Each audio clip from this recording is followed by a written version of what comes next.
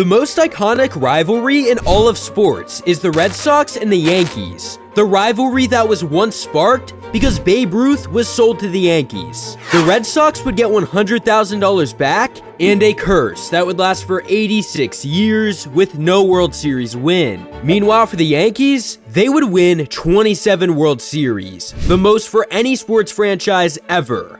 But the early 2000s would mark a brand new era for both of these two organizations. The Red Sox attempted to hire the Moneyball guy, but failed, and instead hired Theo Epstein. But in Theo's first season leading the front office, the curse of the Bambino would strike again in Game 7 of the ALCS. Aaron Boone would hit a walk-off home run to send the Yankees to another World Series. But unfortunately for New York, a string of bad events would proceed to happen. New York would lose the 2003 World Series 4-2 to the Marlins, and in 2004, it really wouldn't be much better. Actually, it would be a lot worse for the Yankees. On August 31st, 2004, the curse was officially broken. No, the Red Sox did not win the World Series, at least yet, but something happened. Manny Ramirez hit a foul ball that hit a kid in the mouth, knocking 2 of the kid's teeth out. The kid's favorite player was Manny Ramirez, and the kid lived on a farm that was once owned by Babe Ruth. Ironically, the Red Sox would beat the Yankees in the ALCS to go and win their first World Series in 86 years. Fast forward to 2024, and we have a lot to talk about. The Yankees and Red Sox rivalry is dead. Red Sox fans hate one other team more than they hate the Yankees. And oddly enough, Red Sox fans are choosing to hate the Red Sox. The ownership group, Fenway Sports Group, has brought 4 championships to Boston, which is more than any other team since 2000. Yet, in the last 5 years, they have only made the playoffs 1 time and have pocketed the revenue that the Red Sox have generated.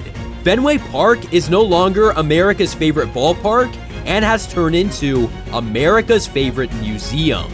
The Red Sox have come up with a new name for Fenway, and it is called the Fenway Experience. Fenway Experience.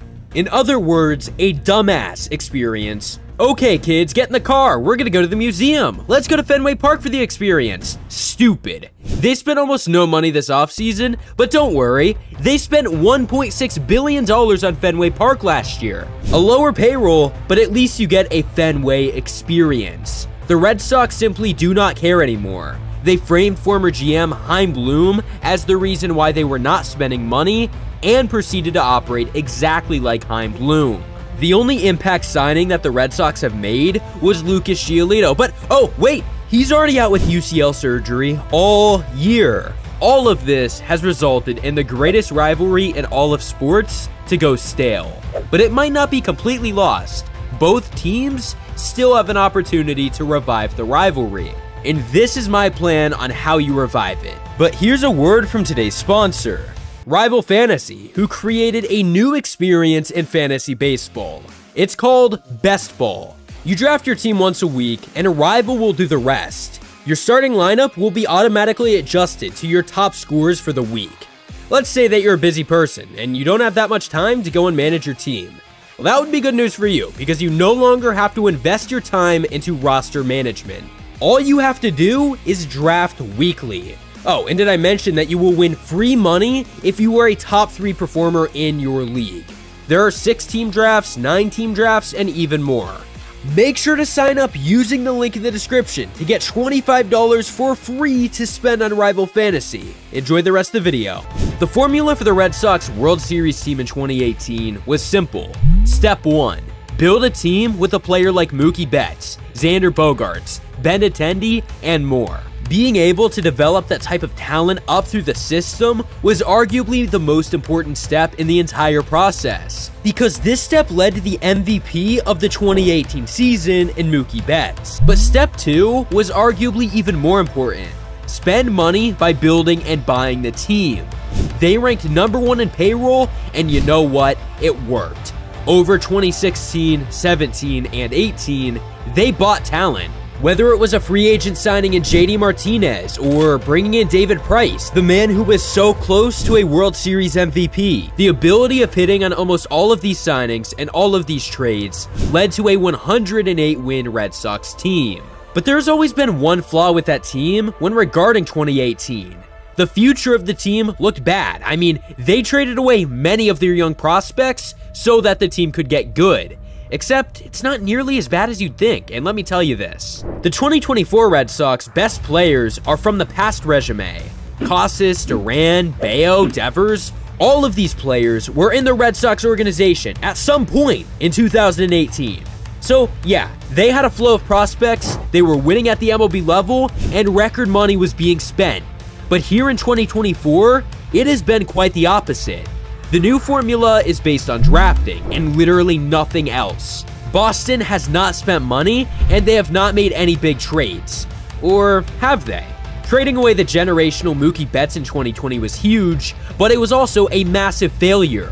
When Connor Wong is the only one left from that trade package, you know that you did bad. For big signings, I guess they signed Trevor Story to a 6-year deal worth $140 million. The problem with all of these signings is that they have all been terrible. They've placed 5th place 3 times since 2020 and are projected to be the 5th place team once again. But do not worry, there is still at least some hope. With the top 5 farm system in baseball, the lineup is going to be atop the league very, very soon.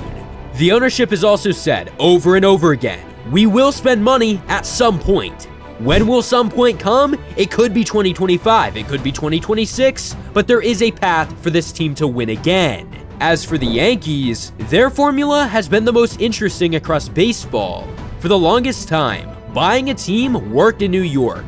Their market was a competitive advantage for many, many years, spending record money almost every offseason. But recently, it's a philosophy that has gone old. When the Yankees haven't won a World Series since 2009, you know that there is a problem. Step 1 to the old Yankees formula was utilizing money on veterans. Players like LeMahieu, Rodon, and Rizzo, they had a combined WAR metric in 2023 of 1. This means that they brought almost no value to the Yankees. Those 3 players have a combined salary of $59 million in 2024. Cashman did a terrible job with all of these contracts, and honestly, spending money was their one and only step in their formula for a very long time. But in 2024, it has been reinvented. Step 1 has recently been let all of the young guys that you possibly can play, like Volpe, Dominguez. These guys need to develop and play as much as possible. Step 2, spend money as usual.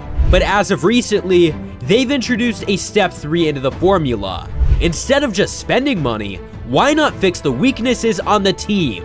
The 2023 Yankees were slow, old, boring, they couldn't hit, they couldn't defend. The outfield was terrible after Judge got hurt. It got so bad that Brian Cashman had to have an entire press conference in the middle of the season apologizing to his fans. It got so bad that he called out Giancarlo Stanton after the season. In 2024, with Judge, Soto, Verdugo, and plenty of depth ready to play, this team is getting younger, faster, better. And the Yankees becoming good again is step 1 to the rivalry becoming good again. As of right now, they have not beat the Red Sox in a playoff series since 2003. The rivalry is dead right now, but hopefully it will be back in the future.